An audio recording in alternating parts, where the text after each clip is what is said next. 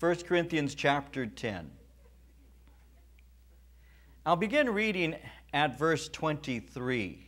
1 Corinthians chapter 10, verse 23. And I'll read all the way to verse 1 of chapter 11. Beginning at verse 23, 1 Corinthians chapter 10, Paul writes, "All things are lawful for me, but all things are not helpful. All things are lawful for me, but all things do not edify.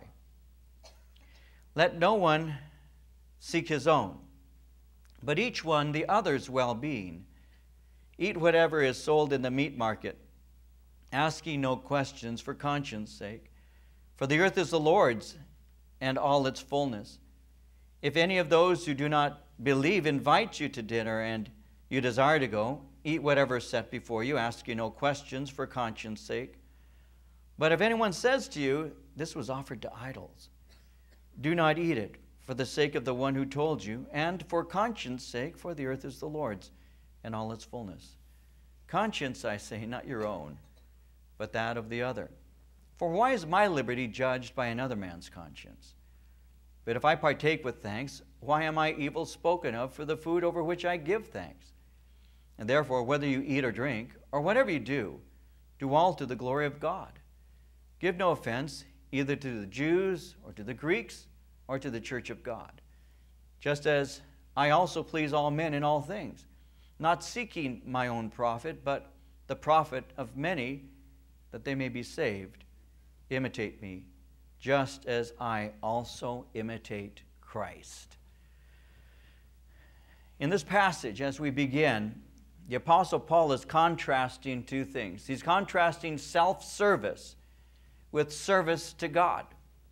And two verses illustrate the contrast clearly. In verse 24, he said, "Let no one seek his own, but the other's well-being." And then in verse 31, he says, "Do all to the glory of God." And so he wants us to know that the service that we are to offer is to be to the Lord, and yet is always going to be in one way or another practically applied in a rendering to those things for others. And so as we look at this, glorifying God, this is what he's speaking about. Glorify God through dying to yourself. That is a cardinal part of being a believer in the Lord Jesus Christ. As I begin, this is one of those things that probably needs to be repeated all the time. It's needed to be repeated in my spiritual life through all the years that I followed the Lord. This one thing, concern for others, is a tangible evidence of regeneration. If you actually know the Lord, then you're going to have an emblem of that. There are quite a number of people over the years that I've encountered who will speak concerning the great love they have for God. But the problem is they don't love people. I've had people speak to me in the past. One in particular stands out who said to me, "I love ministry. I love ministry. It's people I can't stand." And so that was a true statement. I mean, they were actually saying that. I love ministry, but it's people I can't stand. There are people who like doing things that are called spiritual, but they don't understand that what we're doing is as unto the Lord and for one another. And so the emblem of a believer, the mark of the Christian, as Jesus taught it, as we've already got in the Old Testament, is love. It's going to be love for God. And love for God is always going to be evidenced by a love for others. That's why when the Lord Jesus Christ had an individual approach him on one occasion and spoke to him and said, "Master, what is the premier, what is the chief, what is the greatest commandment in the law?" Being what would be called a reductionist, the Jews like to reduce the many to the few in order that they might reduce it to the basic. And so that was a common question during the time of Christ. There may be 613 commandments in the law. But which out of those 613 commands is the greatest of all? And they were used to doing that. They were used to bringing questions like that to rabbis, and therefore they brought it to Jesus, who is a rabbi, and they say, "What is the premier? What is the chief? What is the greatest commandment in the law?" So they were expecting the Lord to do what the Pharisees did at that time, and Jesus just cut to the chase and said, "Hear, O Israel, the Lord thy God, He is one. Love God with all of your heart, soul, strength. Love Him with everything that is within you." And there's a second like unto the first. Love your neighbor as yourself. On these two commandments hang all the law and the prophets. This is what it's all about. It's always going to be love. Now we know that God gave the specific command to love Him with all of our hearts to a man by the name of Moses. Moses is the one who was inspired by the Holy Spirit to pen that for us in what is called the Shema, the great statement of faith the nation of Israel to this day continues to understand it, even carry, at least intellectually, and carries within their phylacteries or their mezuzahs. They carry within those a scripture, you know, hear, O Israel, the Lord thy God is one, love him with all your heart. Moses, as I've said recently more than once, Moses was the one who was inspired by God to write that down. Yet when you look in the life of Moses, you discover that Moses, though he knew that law, God gave it to him, didn't keep that law himself. He didn't enter into the promised land. He misrepresented the Lord. And he had a chance to look into the promised land, but never had an opportunity to cross into it. And you look at the others in the Bible who received those kinds of laws, those commands. The greatest man, one of the greatest men that ever lived was David. Not this one, but another one. David. And David, he was the one, he's the sweet psalmist of Israel. We all know this. He would be outside looking at the stars, and he'd say, what is man that thou art mindful of him? The son of man that thou shouldst consider him? When I see the magnificence of your creation and I realize how minuscule I am in comparison, why have you even put your thoughts on one such as I? God, speaking of David, said, this is a man after my own heart. And yet, when I say David, what's the first name that comes into the mind of most people? Bathsheba. David was a man who loved God. God said he's after my heart. But when you think of David, was David someone who kept the law of God, to love God with all of his heart, all of his soul, all of his mind, all of his strength? Even the great psalmist David himself failed. And you can go through all the names of the greats that you know of in Scripture, the Solomons who were the wisest and others like them, and you will discover that not a single one of them ever kept that law perfectly. Every one of them had a failure of one sort or another, and many of those failures are recorded in Scripture. Love God. Love God. We bring it up to the time of Christ. Once again, the Apostle Peter says to Jesus, I love you more than these. I love you more than anything. I'll die for you. And yet we find the Apostle Peter denying the Lord 3 times. A man who claimed to actually obey what God had said when God said, love me with all of your heart. And yet the Apostle Peter, when it came down to it, couldn't even stand up in the face of a young woman by a campfire. Yet he's saying, I'd die for you. Then you have somebody else by the name of John, who does not run around saying how much he loves Jesus. He 5 times in the Gospel of John reminds us of one thing. We all know this. I've said this before recently. He had one thing to say about himself, and that is this: I'm the one Jesus loved. And so what you end up with is an understanding theologically that most people to this day don't understand, and it's this. If you say that you love God with all your heart and you're going to die for him if you have to, when it comes down to it, you'll probably run away like the Apostle Peter. But when you say, he loves me, that love has a tendency of drawing you to even the cross, the foot of Christ, when he's dying, to witness that, because I am loved by God. And what God is calling us to do is to love him. Because, why? He first loved us. So it doesn't begin in me, and it's not based on me. It is always based on him. And so that love is to drive my life. That love fuels my life. And that's the essence of Christianity. It's not a bunch of rules and regulations. It's a love relationship that God so loved me that he gave his son for me. And my response is to give my life to him, you see.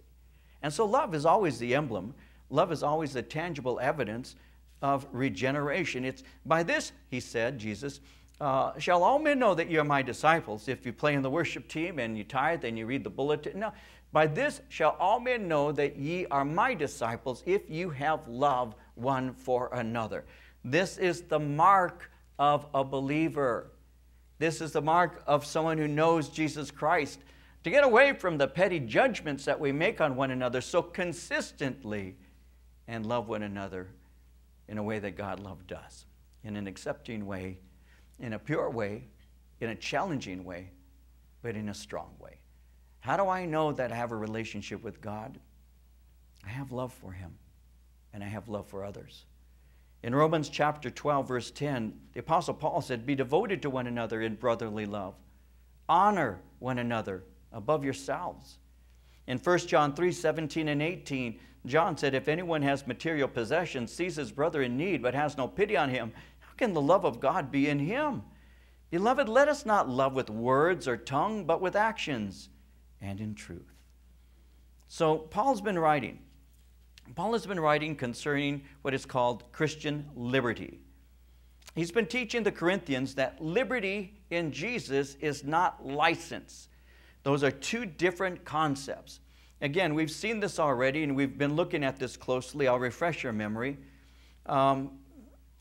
There are those who believe that in Christ, because we have grace, I can basically do anything I want, whenever I want. Everything is lawful for me, and therefore I'll just do what I feel like doing. And unfortunately, what that can give rise to is a lifestyle of what is called license. License being the root for licentiousness. Licentious isn't a word that we use, but it simply means without restraint. And there are those who live without restraint. And there are those who claim to love Christ who live without any rules in their own life. And they say it's because of the grace of God. And so on the one hand, you can have a lifestyle that you just basically do whatever you want, whenever you want, with no concern for the Lord or other people. There's no love involved here at all except for yourself. And what you end up doing is you end up living a life of license. But then on the other hand, you have a life of legalism, where you can't do anything. You don't smoke and you don't chew and you don't date those who do. You've got this mentality of, I don't want anything to do with people who aren't living as righteously as I am. So on the one hand, you've got somebody who lives out on this side, and then you have somebody on the other side living over here. And neither one of those positions is right, biblical, or good. Neither one of those is healthy. What God has called us to live is under the law of love. And when you're under the law of love, then you have liberty in Jesus Christ. And you use your freedom not for excess. You use your freedom to serve other people. And that's how the Lord begins to work in us. And what God has called us to do is live in such a fashion. So he's been teaching the Corinthians that liberty in Jesus isn't license. In Romans chapter 6, verses 1 and 2, the Apostle Paul asks this question: "Shall we go on sinning so that grace may increase? God forbid. By no means. We died to sin. How can we live in it any longer?" If we died to sin, why would I make it my lifestyle, is the point that he's making. So Paul is now sharing with believers what they should understand about Christian liberty. And if we understand these things, we're going to be able to glorify God in all that we do.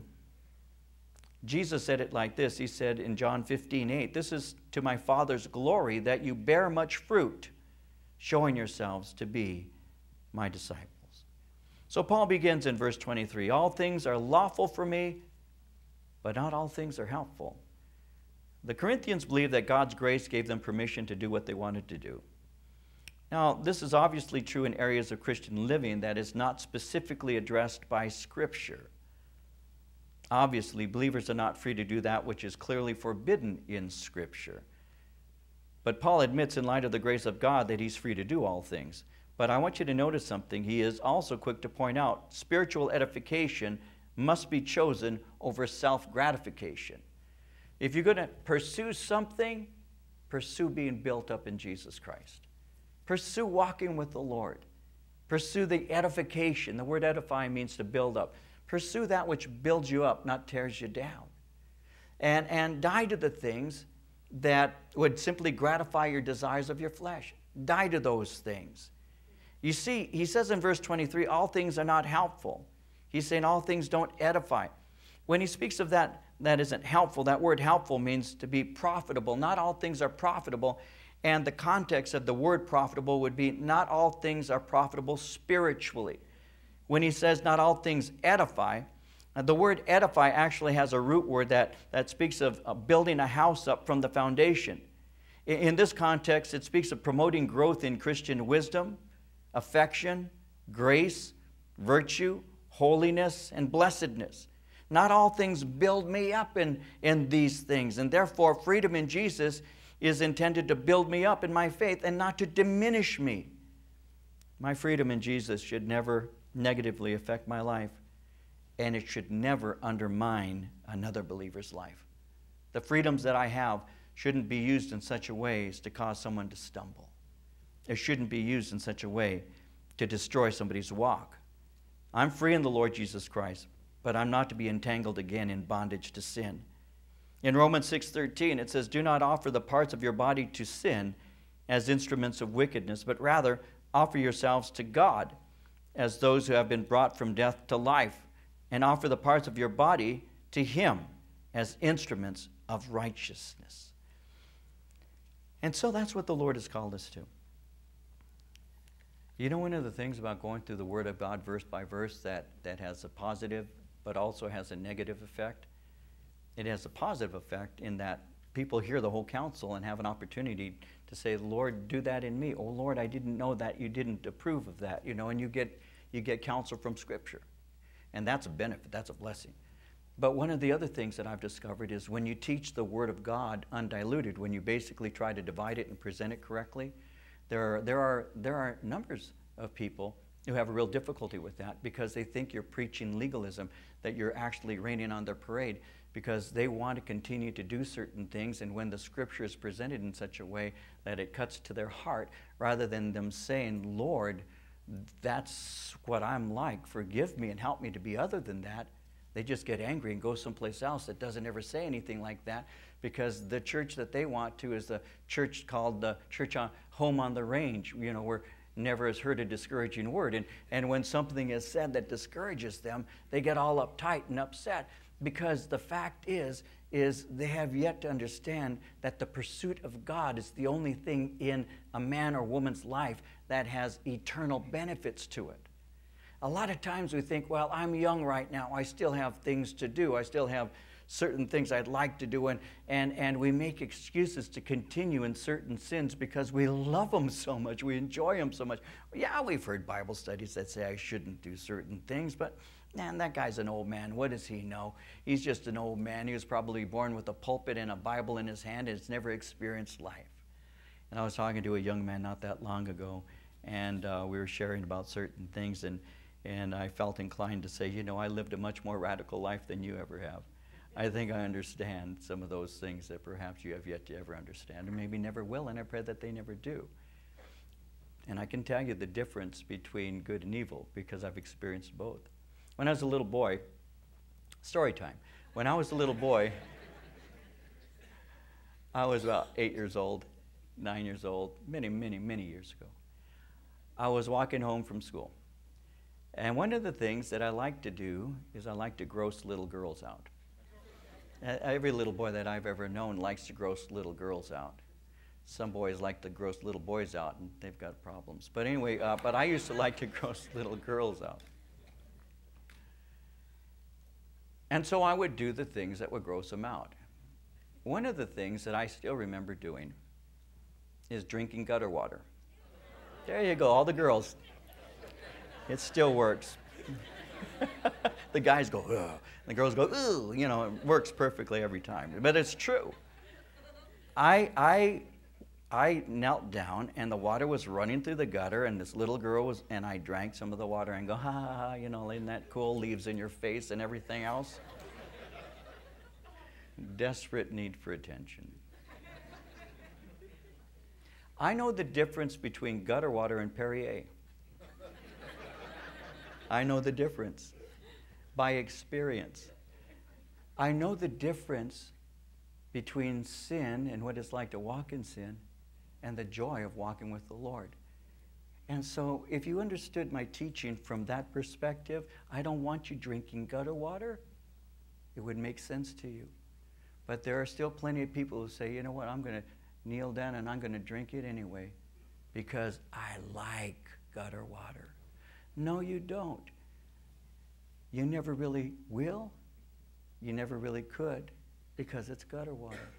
It'll hurt you.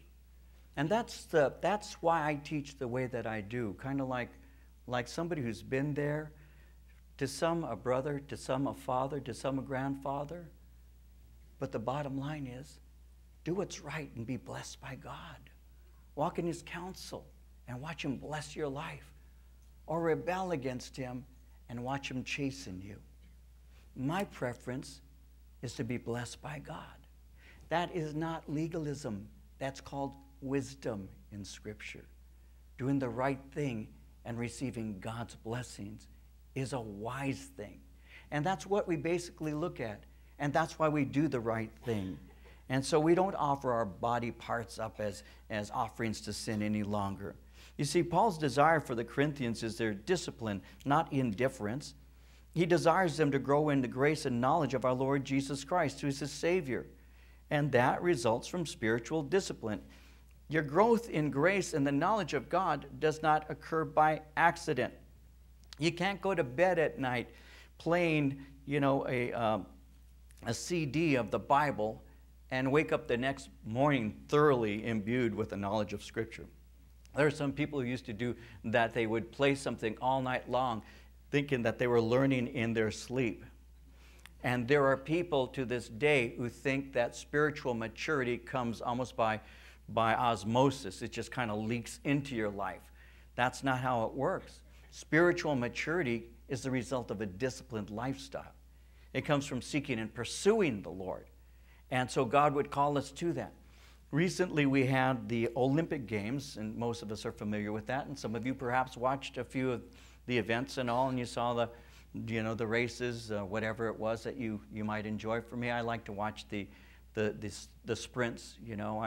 I'm just amazed at how fast Usain can run, and and all of that, and it just blows my mind just to see that. I mean, how fast these men and the women run, and how high they can jump, and I watch that, as I'm laying down on my couch, go, man, that guy's fast, You see, they didn't ask me to be in the Olympics. And if I went there and tried to run, they don't give gold medals to people like me. They don't. You don't get a "you tried" medal.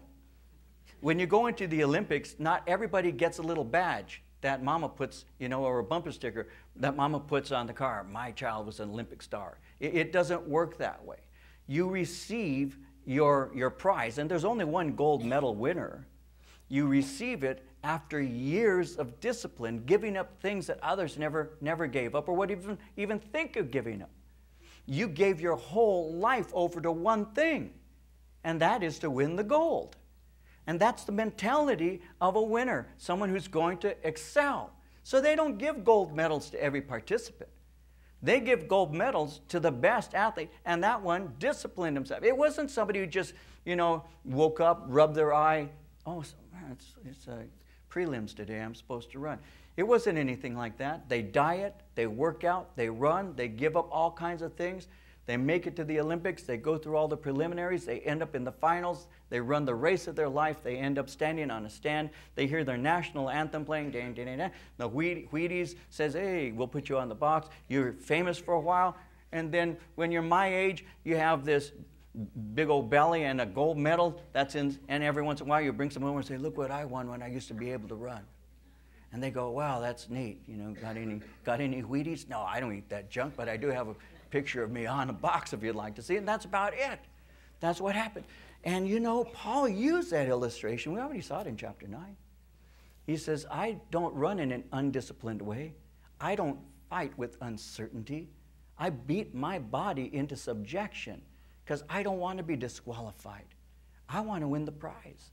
And so the Lord has called us to live a disciplined life, which means to put aside these desires for things that don't edify and to concentrate on the things that do. Now, they're going to be edified by personally remaining hungry for the Word of God. In the book of Acts, chapter 20, verse 32, Paul speaks of the word of his grace, which he says is able to build you up and to give you an inheritance among all those who are sanctified. Do you want to be built up? Stay personally hungry for the Word of God. Get up in the morning tomorrow, if you don't do this regularly. Open up your Bible and read a chapter, at least one. Just read a chapter. You might find yourself enjoying it so much you'll read 2 and even 3. Read it. It takes you 5 minutes. Read the Word of God. Then you close the Bible and you say, Jesus, what you're saying to me right now in your Word, may that be true for me today in my life. That's all you need to do. Do that tomorrow.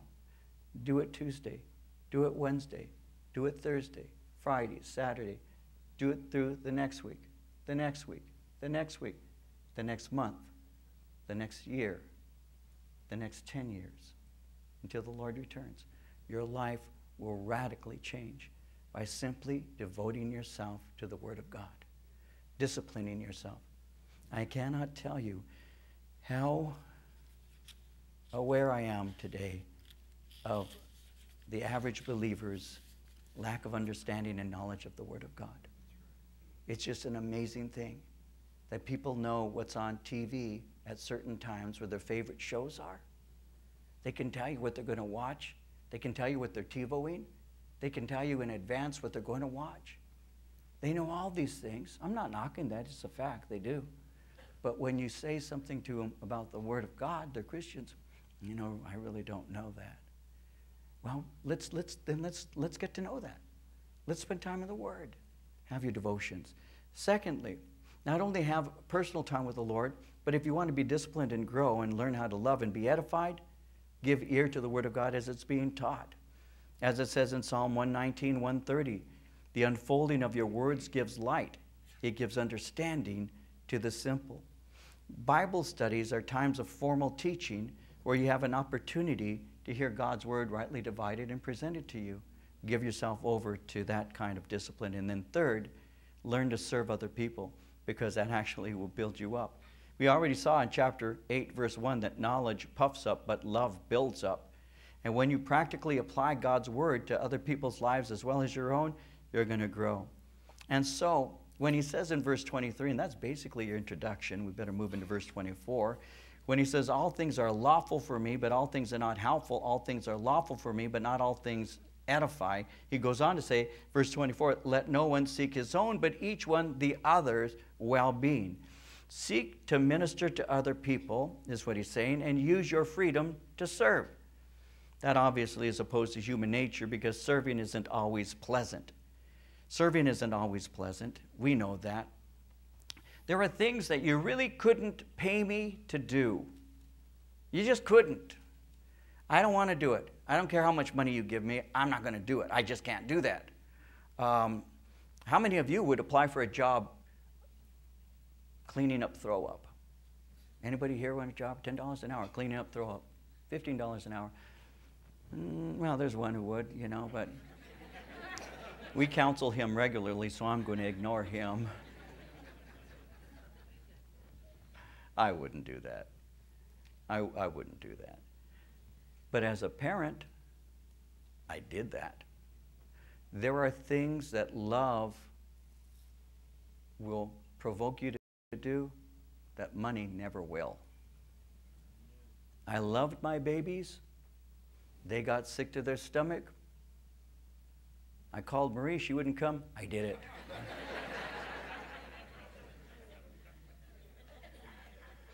I did it. Changing diapers.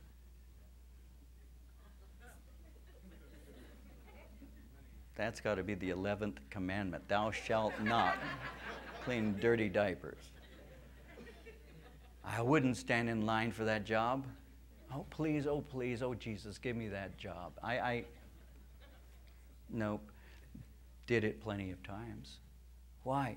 There are things that love moves you to do that nothing else can move you to do. So we learn to love. And when you learn to love, then you serve, because you're loving the body of Christ and you're loving the Lord who saved you. And that's basically how it works. Now, moving on, he says this in verse 25. He says, eat whatever is sold in the meat market. Ask you no questions for conscience sake. For the earth is the Lord's and all its fullness. If any of those who do not believe invite you to dinner and you desire to go, eat whatever is set before you, asking no questions for conscience sake. But if anyone says to you, this was offered to idols, do not eat it, for the sake of the one who told you, and for conscience sake, for the earth is the Lord's and all its fullness. Conscience, I say, not your own, but that of the other. For why is my liberty judged by another man's conscience? But if I partake with thanks, why am I evil spoken of for the food over which I give thanks? And so, as he's speaking here, and I want you to notice, and he says in verse 25, eat whatever is sold in the meat market. Remember with me, we already looked at chapter 8. And in chapter 8, Paul had begun to address this issue. Some of the meat that people were purchasing had, prior to being sold in what are called the shambles or the meat market, had been offered to idols. And so people would buy that meat, they would take it home, they would prepare it for meals. Now he's saying, if it doesn't bother your conscience, feel free, buy it, take it home. Because, according to verse 26, the earth is the Lord's, and everything that's in it, it all belongs to the Lord. He's given us freedom to use it. So if you buy meat at this market, that's not participating in idolatry. It's simply meat. There are certain stores that are owned by organizations that you morally have a problem with. Certain products that are sold that you would have a problem with the philosophy of the individuals who market that particular material, whatever it may be.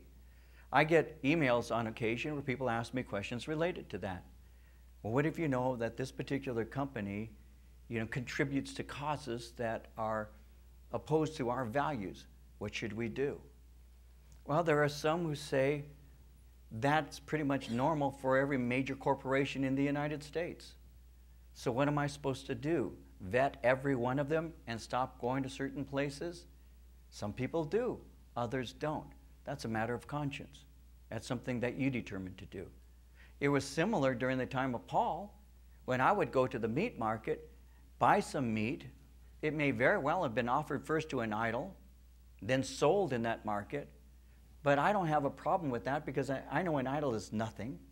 So it doesn't offend me at all to eat a good barbecue. But I have the freedom to do that. Now, if I go to somebody's house and somebody is offering me this meat, I have the freedom to eat it. And I don't ask questions about it. I don't sit down and say, before I eat this, I need to ask you, where did you buy this? Oh, I bought it at Pagan Bob's. Well, I don't know if I want to eat that, Is that deviled ham? That was good. I like that one. I just eat it, he's saying. Just eat it. It's no big deal. But what happens if I'm seated next to a brother or a sister and they bring this T-bone and the onions and some mushrooms on the side? And what if they bring it and I'm about to dive into it, and then I have a believer next to me and they whisper in my ear, that was sold in the idol meat market. What are you supposed to do? Oh, really? Are you sure? Wow, I shouldn't have eaten that. Well, if it's going to stumble my brother, what Paul is saying is, you just move it away from yourself. Is that right? And it's not because of your conscience, because you have no conscience towards that. It doesn't offend you, and it's not a problem with you. It's not you at all. It's for the sake of somebody else. By the way, that thing that I just said is foreign to a lot of people today, even believers. Because a lot of believers today would simply say, I don't care if it stumbles you or not. Grow up, man. Read your Bible. I'm going to eat this and chow this down because you know what? It's good stuff, And that's how people think. But Paul said, no.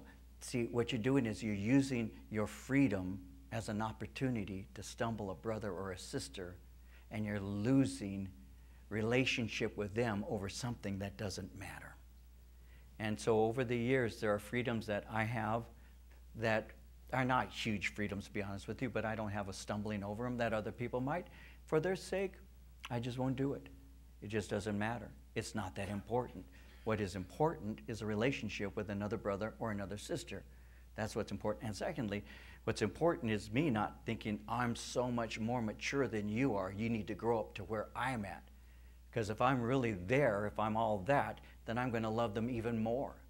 I'm not going to use my liberty as a pretense to continue doing things that are offensive to other people. That's what Paul is speaking about. And so he's saying this meat that is sold in the shambles, if somebody speaks to you and says to you, that was offered to an idol, don't eat it. Why? Because it'll cause your brother or your sister to stumble. And I notice verse 29. He says, you don't eat for his conscience sake, is what he's talking about, not your own. You're loving them. So be careful not to go to extremes, exalting your personal tastes. If you have a brother or a sister who's weak in conscience, offended at your eating, Paul is saying, then just don't eat. In verse 29, why is my liberty judged by another man's conscience? So on one hand, I'm not living my life by someone else's personal standards. I have to be careful with that. I've had people in the past who get upset at me. I'll never forget this one. I've used this illustration before, but it was just so amazing to me that I haven't ever forgotten it. Maybe I'm supposed to. Maybe the Lord is teaching me to forget it, so I'll forget it after I use this illustration one more time. But it just blew my mind. This was back in '92. 20 years ago, I bought a red car. And I was talking to somebody on the phone, and they said, you're carnal. And I said, yeah, I know, honey, don't tell anybody else. No, they said, you're carnal. I said, yeah. No, you're carnal because of your car. And I said, okay, what about my car? It's red. Yeah, I like red. That's not a color a pastor should drive. Really? Really? I hadn't read that yet. What book is that in, you know? Why am I not, this got me. Why am I not supposed to drive a red car? Because it's too noticeable. And I said, really? I said, so red is too noticeable? What color should I drive? White. Oh, he had a color picked out for me. I said, oh, really? White. Why would you have me drive a white car? Because white is the color of purity. And I said, red is the color of the blood of Jesus. Your turn. It doesn't make sense. It doesn't make sense. And so there are something, I do my best. I should be careful here. I don't want to stumble people. God knows that. But Paul is saying, why am I being judged by another man's conscience? I can't live up to other people's personal standards, yet at the same time, do nothing to cause them to stumble either. Don't intentionally do that. If I, verse 30, partake with thanks, why am I evil spoken of for the food over which I give thanks? My freedom is in Jesus, and it's not to be judged by someone else's personal standards. I must express my freedoms, though, in such a way that doesn't give others an opportunity to judge. Verse 31, therefore, whether you eat or drink or whatever you do all to the glory of God. Give no offense, either to the Jews or the Greeks or to the church of God, just as I also please all men in all things, not seeking my own profit, but the profit of many, that they may be saved. And then he says, imitate me, just as I also imitate Christ. Verse 31 is a very special verse to me. I'll touch on a couple of things and we'll close. In verse 31, the key to mature Christian living, learn to do things to glorify the Lord. I can live a life that brings glory to God or a life that dishonors Him. And the key to growing in maturity is to seek daily to be pleasing to Him. If I stumble people and they enter into sin because of me, I have dishonored Him. And so whatever it is that you do, do all as unto the glory of God. Now, a couple of other thoughts, and then we'll close. In the Old Testament, when you look at how the Lord God speaks concerning humanity in general, he divides humanity into two segments, the Jew and the Gentile. And so in the Old Testament, when the Lord God is speaking concerning general humanity, he'll speak of them as being the Gentile. All of those who are not Jewish fall under the classification of the Goyim, the people of the nations, the Gentiles. But you have what are called the people of God, that is the Jew. So in the Old Testament, humanity is divided Jew and Gentile. In the New Testament, you actually have humanity divided into three segments. You have Jew, you have Gentile, and you have the Church of God. The Church of God is made up of all believers in Christ, whether Jew or Gentile. Paul speaks of that in the book of Ephesians as becoming the new man. So this new man, the church, which was a mystery in the old, revealed in the new, is composed of Jew and Gentile who believe in Jesus Christ, who become one in him, and have broken down that barrier of separation that one time existed between us. And now we're one in him. That's why a Messianic believer, a Jewish believer, and a Gentile can have fellowship, because we are not fellowshipping over the law, we're fellowshipping over Jesus Christ who fulfilled the law. So you can have relationship with him. So notice with me in verse 32 how he divided humanity. Give no offense either to the Jew or to the Greek or to the church of God. And so there you see a subtle indication that that's how humanity is divided. And then finally, I want to close with this. This is an important thing. Verse 1, chapter 11, imitate me, just as I also imitate Christ. Jesus did not come to please only himself. Jesus came to please the one who sent him. And so he's saying, I'm not seeking my own profit. What I'm seeking is the glory of the Lord.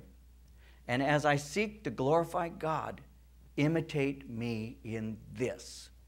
Glorify the Lord. Love God and love his children. And when he says, imitate me, I want you to think about this for just a moment.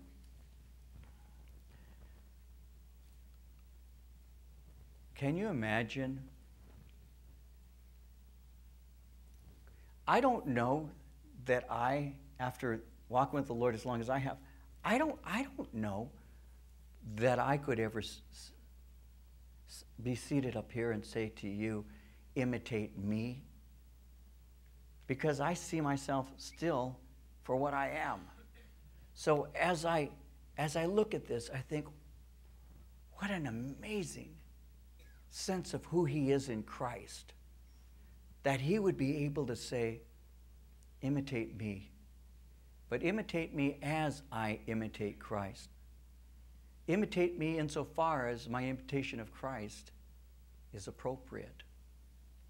Love Christ, Paul could say, as I do. Love people as I do. What a powerful thing. But do you know that every parent in this room has already been preaching that message to our children? That's what we've taught them their entire lives. Imitate me as I imitate Christ. They've already been learning that lesson all along. We are the most firm expression of Jesus Christ that our children will ever see, because they live in a house with a person who claims to follow Jesus Christ. In Philippians chapter 4, Paul said it like this, verse 9, the things which you learned and received and heard and saw in me, these do, and the God of peace will be with you. What a powerful thing to be able to say. All of that you've seen in me, and you've learned from me, you've received from me, all these things. Well, let's take it a step further. Do these things. And if you do these things, the God of peace will be in your life. Now, isn't that a worthy goal for us, to be able to say, Jesus, would you make me like that? That I might be able to say, imitate me as I imitate Christ. And that Jesus working in my life is such a blessing that I want you to have the same blessings He's poured into me. What a goal.